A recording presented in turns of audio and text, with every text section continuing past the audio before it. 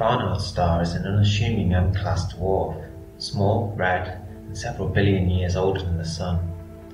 Yet at about 6 light years from Earth, it has certain fame in some circles. That fame culminated in 2018 with the discovery of a super-Earth dubbed Barnard's Star B, hidden in the star's meagre light. Now, a new study has appeared in the astronomical community that challenges that claim. Hi everyone, Vega here, and in today's video we're going to be focusing in on the closest star system after the Sun and Alpha Centauri, Barnard's Star. So, let's get to it. Spain's Ignacy Ribas, with 99% sensitivity, discovered a planet 3 times the size of Earth with an orbit of 233 days, or 0.4 astronomical units. He used the radial velocity method of planetary discovery over around 20 years, and Barnard's Star B was born. Unfortunately, this lasted for only 3 years, because the graduate Jack Rubin of the University of California noted that stellar activities on Barnard's Star seemed to masquerade as a planetary signal that weakened and strengthened over time, something that a planet just wouldn't do. He also found the chemical signature associated with stellar activity around Barnard's Star also had a 233-day period, just like the planet. He noted that this was a danger for planet searchers, in particular for those planets that were further out and not close into the stars. So Barnard's Star B is now highly questioned whether it even exists at all. For his part, Spain's Ribas claimed to have included this in his initial research. So there is a little bit of back and forth between the two to see if the planet survives more scrutiny. Barnard's Star was thought of as a stellar way station in the Hitchhiker's Guide to the Galaxy, and indeed has the highest proper motion of any star in the sky, meaning that it's approaching the Sun at a very fast pace, indeed of a radial velocity of around minus 110 km per second. Indeed, as it approaches the Sun, Barnard's Star will reach as close as 3.5 light years, although it will never actually become the closest star to us, as the Alpha Centauri system is also moving towards us. If planet B does exist, its temperature would be around minus 170 degrees Celsius. Now this is obviously far too cold for life to exist, but it's not out of the question, and just like on the Jovian moon of Europa or perhaps Saturn's Enceladus, geothermal vents could support life on the inside of the planet, perhaps underneath a shell of ice. We also discussed in the Rogue Planets video how the interactions between a moon and a planet itself can create friction and also lead to internal heating as well as radioactive decay within the core. I hope you enjoy some of the new animations we've added on this video.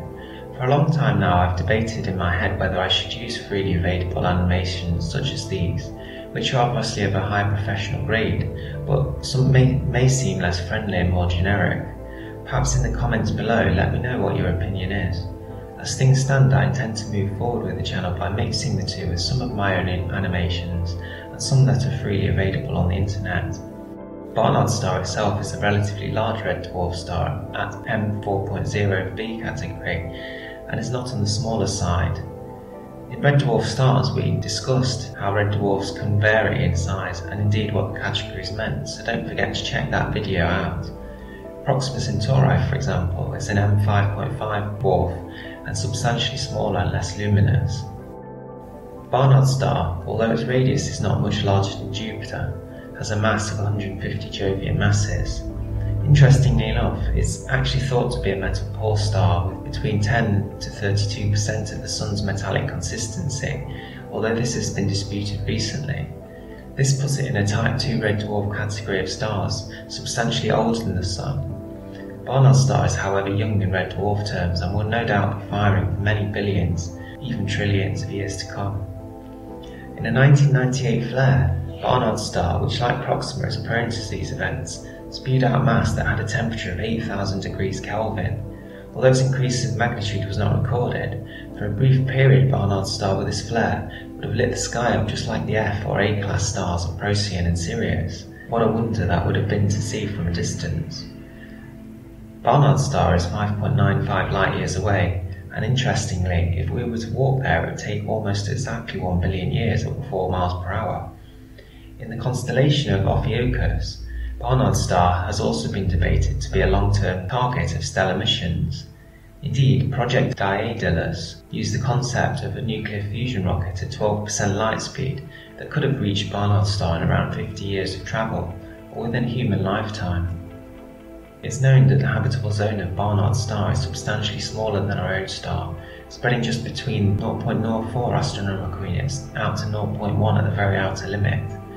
We see that if Barnard's star B did exist, it is well outside of the Goldilocks zone, and as I've said on many occasions before, solar flares coming from Barnard's star would also seem at this short distance to preclude any great chance for life. In this graphic we see the beautiful city of Chicago and the differences between the Sun if it were to be replaced by Barnard's star. The Sun currently shines at minus 26.7 apparent magnitudes, but it's replaced by Barnard's star, which we can see now at minus 20.63 apparent magnitudes. Barnard's star would barely light Chicago at all, and indeed only at 100 times stronger than the full moon. It would be the equivalent of the brightness of the Sun at the planet Saturn. So Chicago, already known for its cold winters, would begin to experience winter like it had never known before. Barnard's star has a radius of just 0.19 solar radii, which means its mass of 0.14 solar masses lead to a luminosity of just 0.004 visual luminosities. Now it does say here though that the bolometric luminosity means that Barnard's star energy, a lot of it is expelled in the non-visual spectrum, so it is a more powerful star than at first glance. Its apparent magnitude of 9.51 means that it's invisible to the naked eye, and could be viewed only by relatively strong binoculars or indeed telescopes. The nearest star to Barnard's star is actually the red dwarf Ross 154 at some 5.41 light years distance.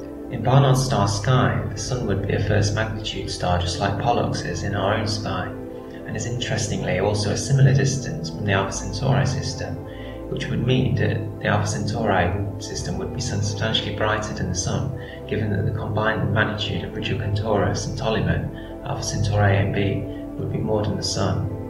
Sirius remains the brightest star in Barnard's star sky, but would be substantially dimmer than from the Earth, as the two are almost in opposite directions from our point of view. It is thought that between 60 or even up to 80% of stars in the universe are red dwarfs. The second closest red dwarf to us after Proxima Centauri is Barnard's star. Now we've mentioned its planet may be up for debate, but hopefully in the future all the planets around Barnard's star may be found. Its high radial velocity means that in 32,000 years' time it will become the closest star to the Sun. Maybe by then we will have visited and colonised any potential worlds around Barnard's star, so although at present it hasn't played much of a role in human history, perhaps in the future it may become a very prominent, if not indeed the most prominent place in our local universe. Thanks for watching.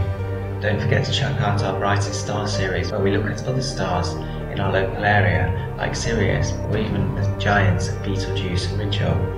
Don't forget to let me know in the comments below if you've enjoyed the new graphics and visualizations, or indeed if you've got anything else interesting to say. I always enjoy reading the comments, and I hope you appreciate that as a small channel, every comment you make can help the channel grow. Stay safe in these difficult times that we find ourselves in, and I'll see you on the next one.